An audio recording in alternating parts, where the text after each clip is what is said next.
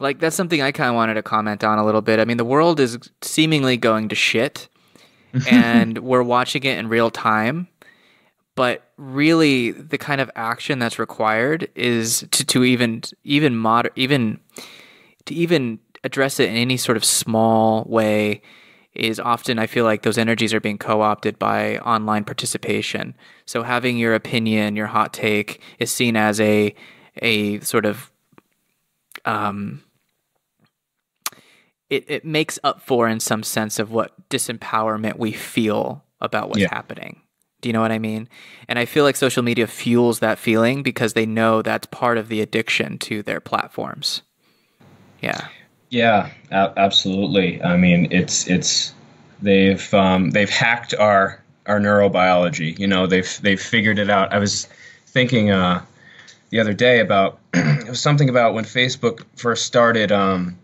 When you would get a notification, the notification color would be blue. But what they decided was that, and for some reason, blue wasn't getting enough people to click back and see what their notification would be. So they switched the color to red to make it more another little, like, just basic, trick of how our physiology works is that they changed it to a more enticing thing for us. And again, they pay people, millions of dollars to figure out, how to further, basically hack our minds. Yeah. And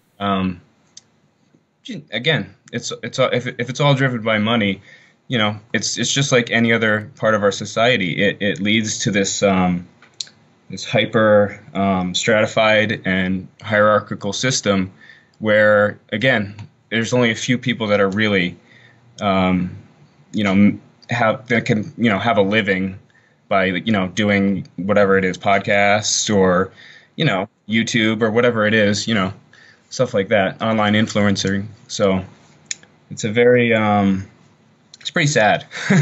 Yeah. Well, could you speak to something that was brought up as the class division and the way that manifests through honestly, just through the infrastructure of the internet? So you have, in cities and more densely populated areas, internet connections are often much faster. It's much easier to connect your smartphone to a very fast network, to a fast connection. So people living in densely populated areas really have the so-called benefits of having this online or extremely online behavior, this culture that comes from that. But people that live in more rural or outside of these dense population zones often don't have this internet speed to really participate in the way that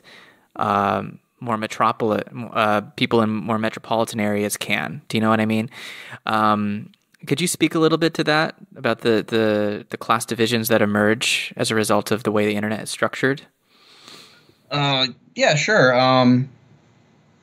Again, it's mostly beneficial to upper class, middle class, and urban people. And one of the studies that I referenced in the piece was mentioned this idea of technophilia, which is people that have more access at a younger age and that use the internet, social media, and just kind of computer and technology in general.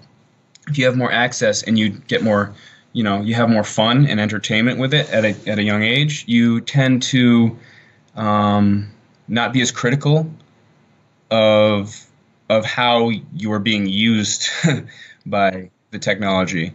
And again, you can look at any rural area in the country and see what what percentage of the population has Wi-Fi connections. It's pretty low in lots of places. So, a lot of times under 50% of the population in very rural areas has Wi-Fi and stuff like that. So a lot of the commentary that you'll see on Twitter or whatever, a lot of people can't relate to that because they don't have that instantaneous access that people in cities do.